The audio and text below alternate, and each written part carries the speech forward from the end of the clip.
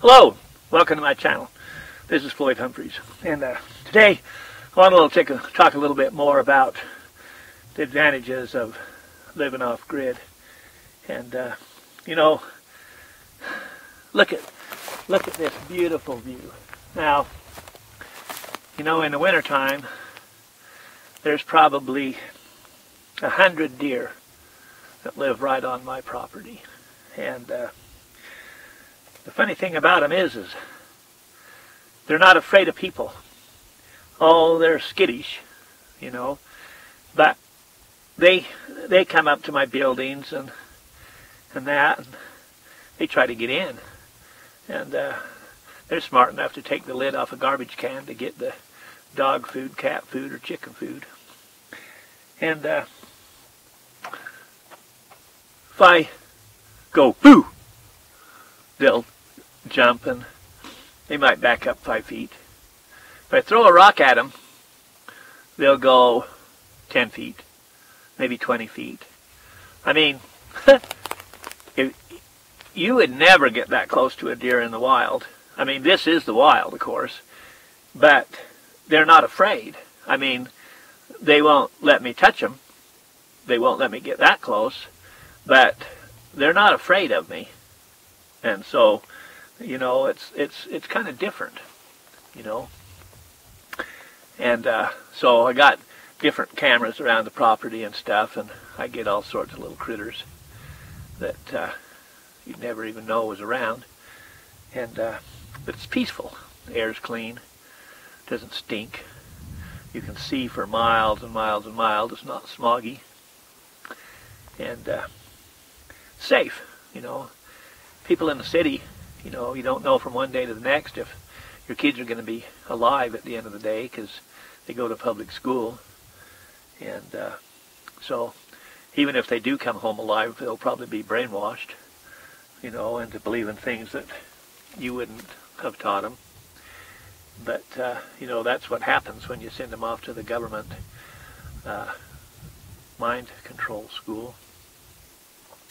And not that that doesn't happen in smaller towns, but, in smaller towns when you see everybody at the grocery store and you know who the teachers are, and, you can voice your opinion and it makes a difference. In the city, nobody gives a shit, So in the city, about the only recourse you have is you can get a bunch of parents together, and you get, 200 or 300 parents that are all unified, and you go to the school board and say, it's like this. Either you stop Common Core, you stop the lying shit like that racial shit you're teaching, and then, you start getting back to things that are true instead of things that are bullshit, and you get the trash books out of the library, and you quit telling everybody it's okay to be a queer. And not that I give a shit if anybody's a queer, just don't be telling me it's normal, that's all. I don't care what anybody does with their own life, but, if you want to teach little kids it's okay, well then, the world would be a better place probably if that person was dead. But anyhow, so, it's kind of like that. And when you go to the school board and you say, you got 30 minutes to make a decision, maybe you can give them 5 minutes. You don't need to give them a whole half hour. Just tell them, look, I know that your funding comes from enrollment. And if your attendance drops by a couple hundred students in one day, then you're going to have to let some teachers go because you're not going to have the money to pay them. And, if it's some schools, like in smaller towns, they only have 400 people altogether in the whole school. And so, if you drop 100 kids out of that school, well, that school would have to close. They would have to shut down. The principal would have to go get on welfare, food stamps. And unless he started teaching the truth, you can always give them that option, You either tell the truth or we're pulling our kids out, But in the city, you don't have that much of a control because you're just one little bug and they don't even care. So, you can't protect yourself from the violence either. You don't know when you go out if you're going to come back alive, your own self, You don't know. And, you can, think you're relatively prepared, but the houses are so close together that if anybody targets you, you won't have enough notice that they're coming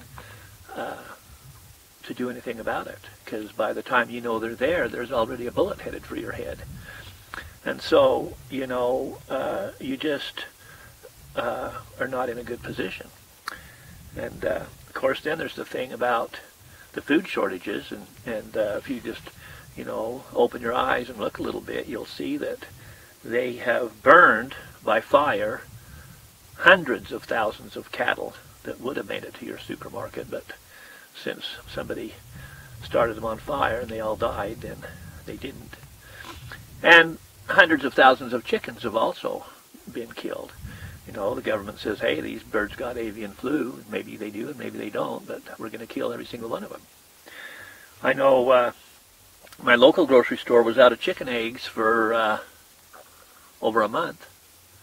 I don't know how it was in your area, but, you know, and even when I go to Walmart, there's things that they're out of.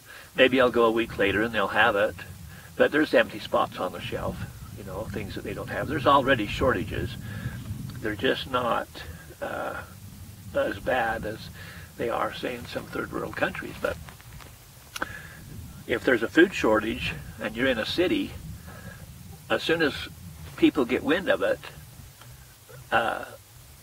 all of the shelves in the store will be empty within a couple hours, however long it takes people to buy all that stuff. So then you go in there. It was like, you know, way back in the, you know, toilet paper shortage. You know, when you go to the store and you can't find any toilet paper. And that's just one item. And, you know, it's funny the amount of people that make over $100,000 a year, but they don't have even 3 days worth of food in the house. And maybe not even a month's worth of toilet paper. I mean, you know, people are not prepared. They're just a bunch of sheep. And a lot of them believe what they watch on TV and stuff. And so what are you going to do when those people panic? You know, and, you know, if you're in a city and you got a bunch of people panicking, you don't know what in the hell they'll do. They go crazy, you know.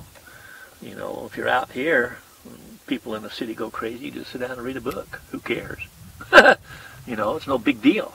You know, they can all kill each other for all I care.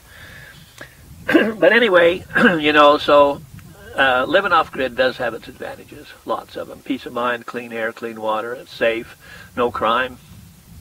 And so, you know, I just want to give people the opportunity to think about their own circumstances and whether or not they're actually safe. And so maybe you live in a fortress, fine, but a lot of people don't. And so anyway, that's all I have. If you got anything out of it, click like. You can subscribe. I've got other videos. Have a great day. Thanks for watching.